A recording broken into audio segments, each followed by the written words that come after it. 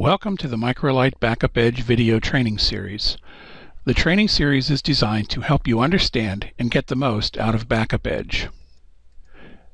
This lesson is on learning to detect and configure tape drives, autoloaders, and changers with BackupEDGE under Linux. The technical term for this class of storage device is medium changers. During this lesson, we'll use the term changers to refer to all devices in this category unless referring to really large libraries. In this lesson, we are going to learn basic changer terminology, how to ensure that Linux has detected your changer and any tape drives, how to get BackupEDGE to detect the changer and any tape drives, how to associate one or more tape drives with a changer, and finally, how to complete a basic default backup schedule using the installation wizard. Please note that this is part one of a three-part lesson. The other two parts are separate videos covering the use of changers in Edge menu and in scheduled backups, and manipulating changers from the command line in Linux or with user scripts and programs. While Part 3 is optional and will be used by few, Microlite Corporation recommends taking the time to view Part 1 and 2 of this lesson before attempting to configure a changer. There are four basic terms used to describe the parts of a changer, which are called elements. All element addresses start at 0 and increment by 1. The data transport element, or DT element, is the actual tape drive. There may be more than one. The first tape drive is referred to as DT0, the second as DT1, and so forth. The ST elements are the storage elements. These are the slots, either directly in the changer or in plug-in cartridges, that store the tapes. The first slot is ST0, the second is ST1, and so forth.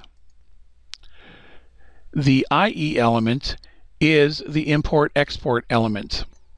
This is used to insert or remove tapes without opening the changer. In the larger tape library examples shown, note the I/O ports or import-export elements, designed to allow only one tape to be inserted or removed at a time. Opening the door and inserting or removing tapes manually on large devices generally forces them to perform a complete re-inventory to check for changes when the door is closed. This can be very time-consuming. Using the import-export element simplifies the process. The first import-export element is called IE0, the second IE1, etc. You typically insert a cartridge into the IE element, then instruct Edge menu or a command line script to move it to an ST or DT element. To remove a tape, you instruct Edge menu or the command line to move the tape from the ST or DT element to the IE element. In most normal instances, it is possible to move a tape directly between elements.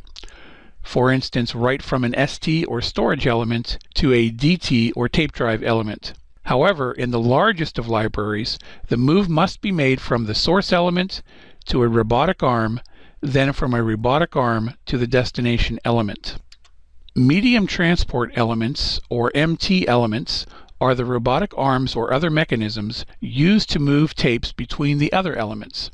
Although detected and supported by BackupEDGE, it is almost never necessary to directly address this element type except on the largest of libraries.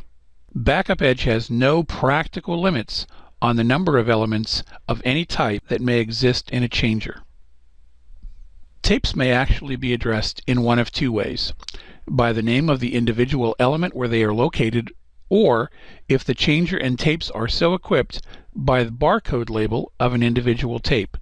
If addressed by barcode label, BackupEDGE will find the tape wherever it is located in the changer. For reference, barcodes are referred to as private volume tags, or PVTs, by the people that make this stuff up. Here are a few actual barcode labels from a batch of LTO tapes. To address tapes directly in the scheduler or in command line programs, precede the barcode label with BC as shown on the right. Normally, Edge menu and the scheduler require only the slot names ST0, ST1, etc., or the barcode label BC followed by the address of the barcode to manipulate tapes. It handles everything else automatically. The other elements are typically used only when manipulating the changer manually. The Linux operating system typically detects changers automatically upon boot up. Before using BackupEDGE with a changer, you may check to ensure that the changer is detected by and visible to the operating system.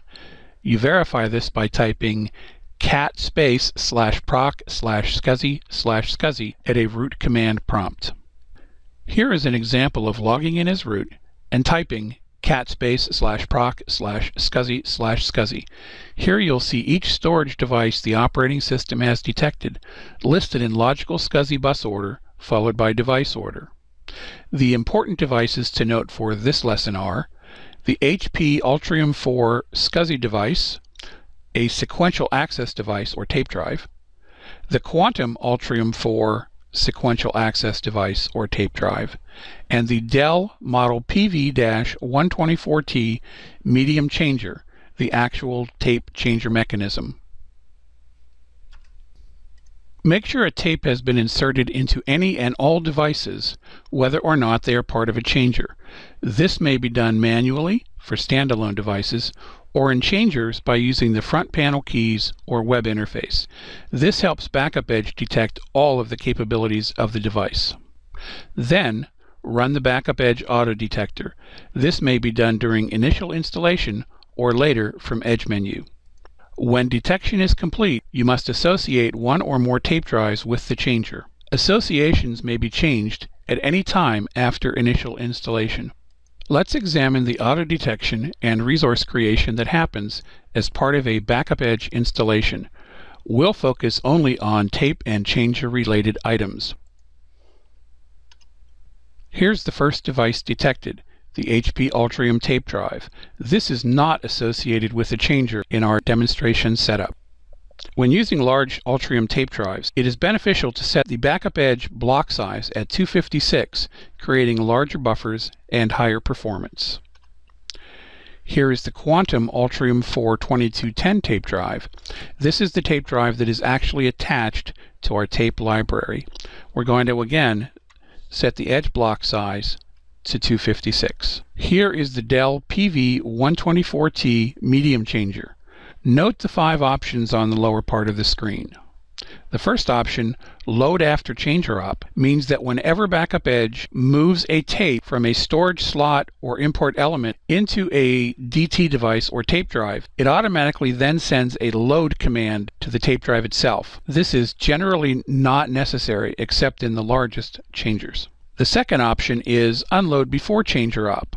Whenever BackupEDGE must remove a device from a tape drive, this command allows it to send an unload command to the tape drive before trying to grab the tape with the medium changer mechanism. This is necessary on most changers except for small desktop devices. It is definitely necessary for the Dell PV-124T, so we'll press the space bar to select it.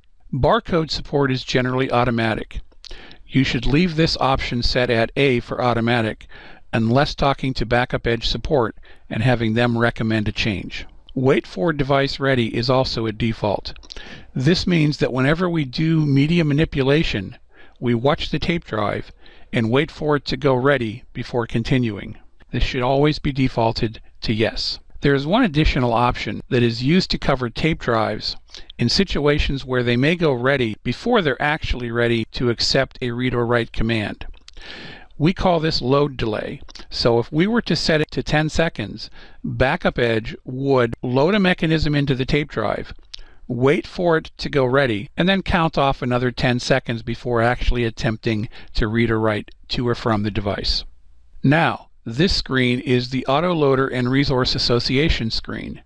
As you'll recall, we had 2 tape drives. One was in the changer, one was not. This screen allows us to set that association. Note in the green highlight that changer 0, DT0, which means the first tape drive, or in this case the only tape drive in changer 0, is not associated. If we press enter on this screen, we'll get a selection to the right of all of our currently detected elements. Optical 0 is not attached. The HP tape drive is not attached to the changer, but the Quantum Ultrium 4 tape drive is. If we're pointed at it, we just press Enter to make the association. Note that in the changer DT entry screen, changer 0, DT 0 is now attached to resource tape 1. That's all that's necessary to make the association, so press Enter for Next. During initial installation of BackupEDGE, you can create a default schedule. We always recommend that you do this, even if you later deselect it. If we were to select Schedule a Backup Now, a wizard will begin which will guide us through creation of the default nightly backup schedule. First, we choose a storage resource. In this instance, we're going to select the tape drive attached to the changer. Whenever we do select a tape drive attached to a changer, BackupEDGE will ask us whether we want to actually use the changer, and we should generally accept that by selecting Use Auto Changer. Now it wants to know the time, and in this one instance, where we have a tape changer as the active storage resource, BackupEDGE will pop up a wizard allowing us to select and manipulate the tapes. In each of the spaces to the right of the day selections, there is an extra field. This is where we can select the tape or tapes to be used. For instance, ST0, ST1. This would tell BackupEDGE on Mondays to use the tape in ST0 first, then, if it fills, the tape in ST1. For normal instances, you only need to use one tape from one slot. On Tuesday, we can use the tape in ST1 or slot 1. On Wednesday, we may choose a barcode. So if we pick one of our barcodes, we can select that tape. Again, on each slot, we can choose to select either a slot name reference or a barcode reference to the individual tape we want to use on that day.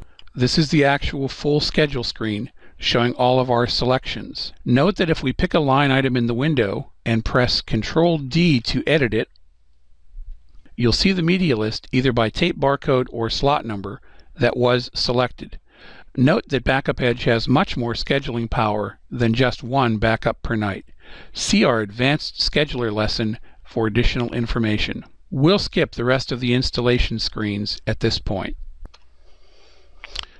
The first time you launch Edge menu after an installation, you'll be warned that no primary resource has been selected. This is because the storage resource currently being manipulated by Edge menu may be different from any single schedule. If you select a tape drive attached to a changer, as we are doing here, you'll again be asked if you want to use the auto changer. Press Enter to default to Yes and get to the Edge menu home screen. Note that the white box on the bottom shows that the primary resource is your tape drive and the changer resource is your changer device. Your changer is now configured properly for use with BackupEDGE. Part 2 of this lesson addresses use of tape drives by BackupEDGE both manually within Edge menu and automatically within a backup schedule. Part 3 of this lesson addresses manipulating the changer and tapes either from the operating system command line or from within your own programs using the Edge.Changer program and its rich programming interface. Thanks for watching part 1 of this lesson. Enjoy our products. Please check www.microlite.com for additional information and more videos. Thank you.